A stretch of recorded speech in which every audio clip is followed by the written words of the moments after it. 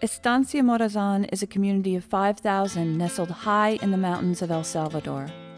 Accessible only by dirt track, which is sometimes impassable in the rainy season, this region saw some of the most brutal fighting during the 12-year Civil War, which ended in 1992 with the signing of peace accords.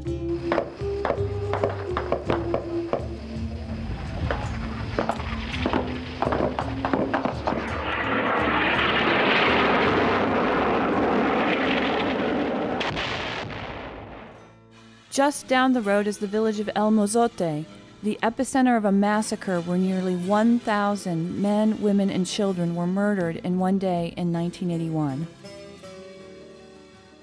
Covered up for years by the Salvadoran and U.S. governments, the massacre was finally brought to light in 1992 with undeniable evidence when a team of Argentinian forensic anthropologists unearthed the tiny bones of 123 children who were gunned down in one house.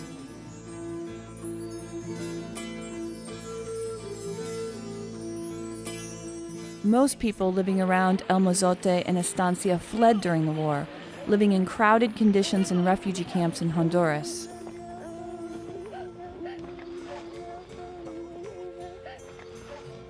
In the early 1990s, they returned to reclaim their land, their culture, and their community.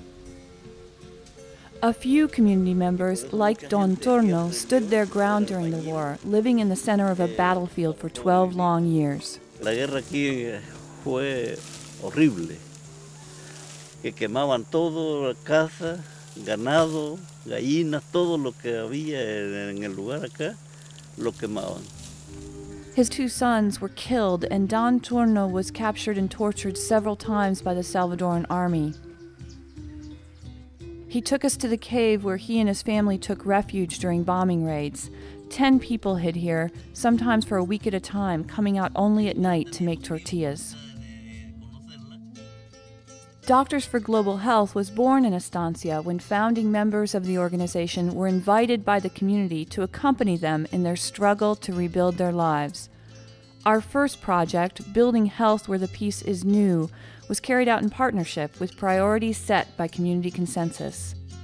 One of the first priorities was building a bridge over the treacherous river that separates the villages here from the next major town. Over the years, many drowned while trying to cross. The bridge was constructed by the whole community using funds raised by DGH. Y nada más estaban como, también el puente sirvió como una escuela. Mucha gente aprendieron a hacer mezcla, a pegar piedras, a tomar medidas y todo eso. Y ahí salieron muchos albañiles, salieron carpinteros también.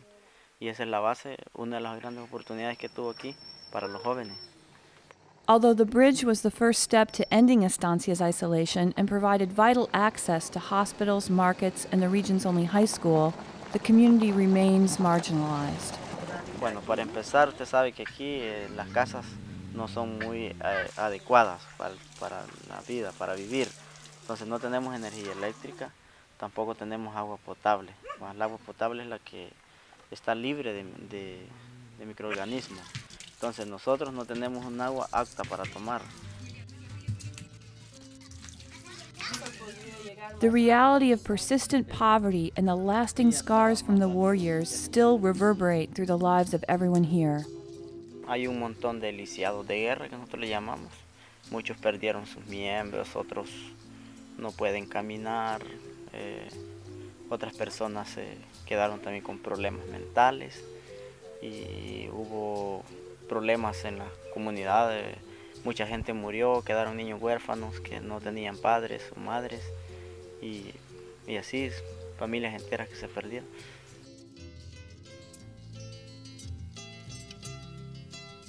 Salud porque no había salud aquí en estas comunidades, no había letrina, no había agua potable, había muchas enfermedades, los niños se morían de desnutrición, había muchos parásitos también.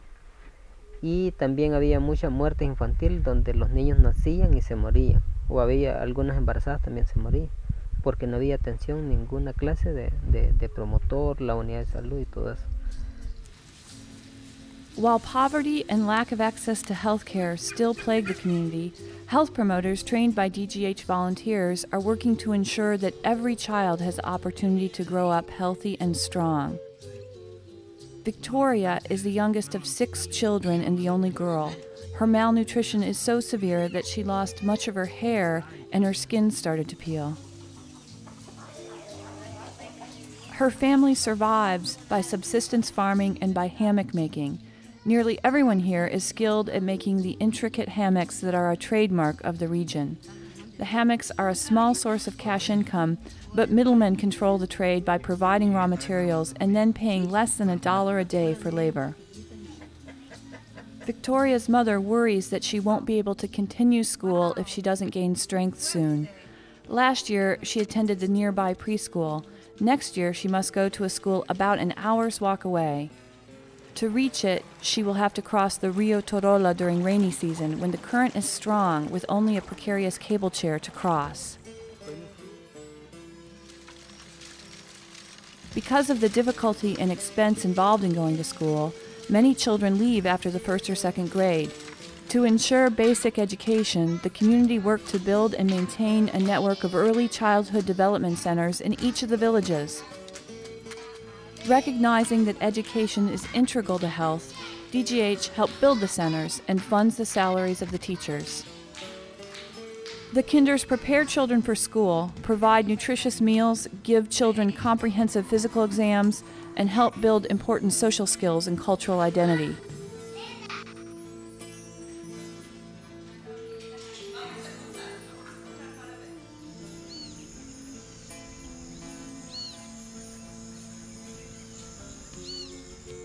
Doctors for Global Health also supports a community clinic in the center of Estancia.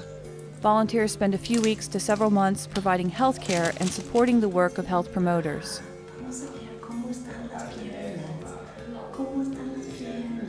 The clinic also sees many children like Victoria who are undernourished.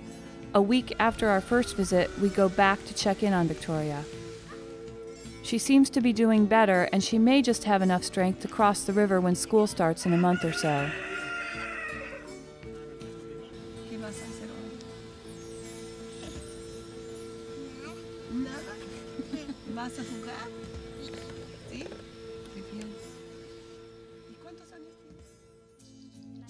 Working together with health promoters, community leaders, and educators, DGH volunteers carry out our mission to improve health and foster other human rights with those most in need, accompanying communities while educating and inspiring others to action. The experience fuels our advocacy here in the United States on behalf of those whose voices are not heard. For both of us, this has been a lifelong dream to do this type of work, and for us this has really reaffirmed our commitment to social justice and to partnering with communities in rural Latin America, and specifically here in this project. We are not just doctors. We are students, artists, teachers, persons with a deep concern for the inequities that exist throughout the world. We aren't just about naming problems. We are about actively solving them with the communities. Since our founding in 1995, nearly 100 volunteers have spent time not only in El Salvador, but also in many other communities where DGH has been invited to work. Communities in Nicaragua, Chiapas, Mexico, Guatemala, Peru, and Uganda.